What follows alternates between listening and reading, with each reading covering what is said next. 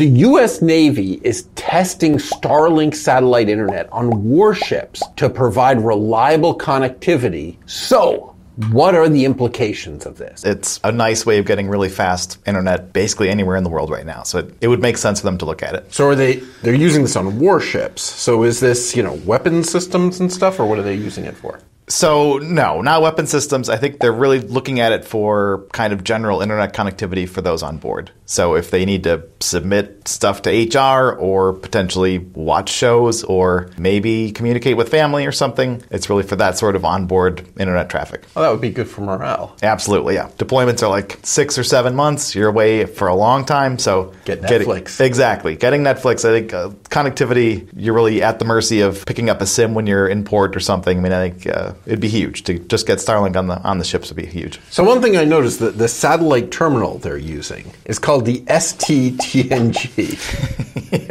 Yep. Star Trek The Next Generation. Yeah. Undeniably the best Star Trek series, yeah. No.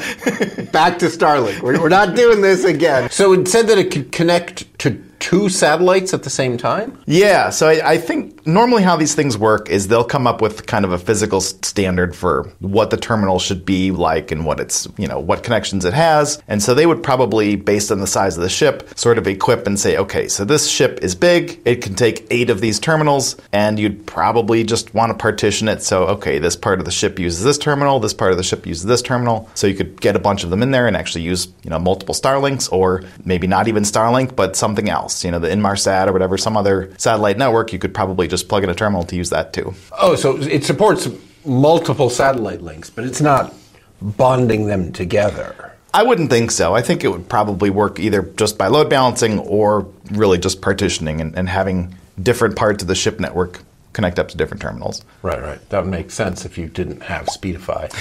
Exactly.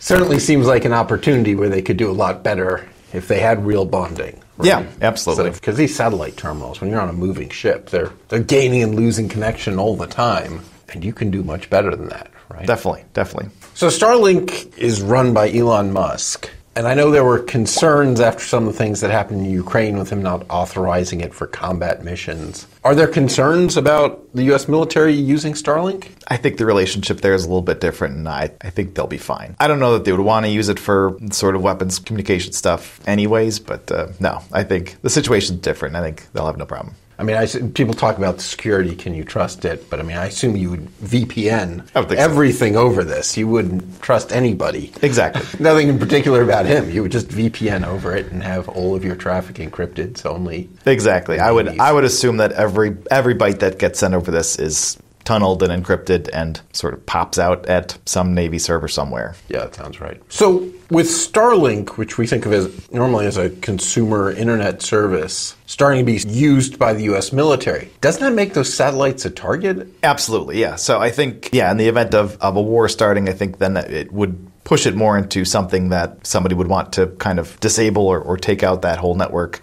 So definitely. How hard is it to shoot down I was going to say a satellite.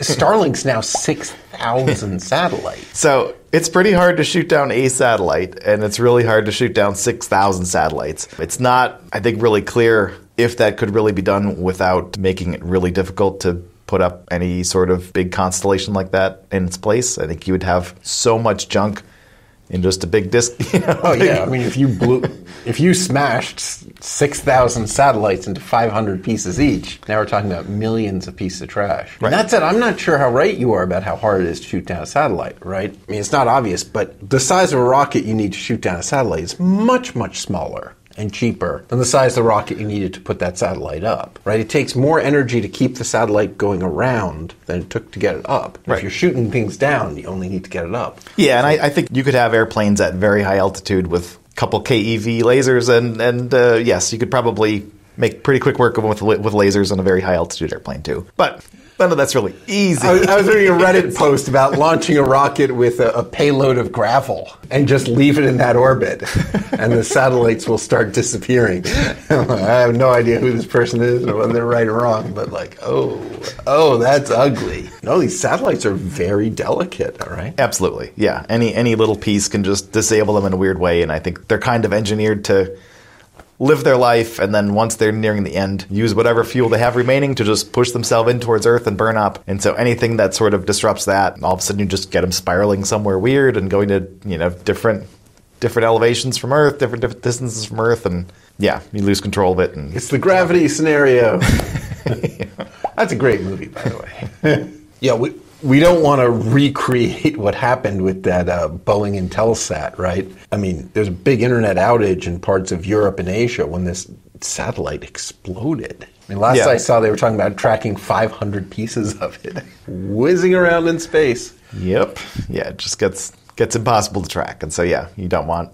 And I think they still don't know what hit it or what made it explode. I assume something hit it, right? It seems that way, yeah. It was a 9-year-old satellite that just suddenly was a pile of pieces. Yeah, could be space junk, could be a meteorite, who knows? Probably never find out, right? All the pieces will burn up on their way down. Exactly. Yep. So, do you know what the timeline is? When is the Navy rolling this out? So I think the first units were installed February of 2023. So they've been out for a while, and they haven't disclosed how many ships have gotten these systems, but I think they're out there now. They can't be used for classified systems yet, but that is kind of on their schedule. Exactly. Got to enhance the security, so that's on their schedule. But it sounds like ships are already being equipped with this. That sounds awesome. If you're interested in more connectivity tech news like this, subscribe for more.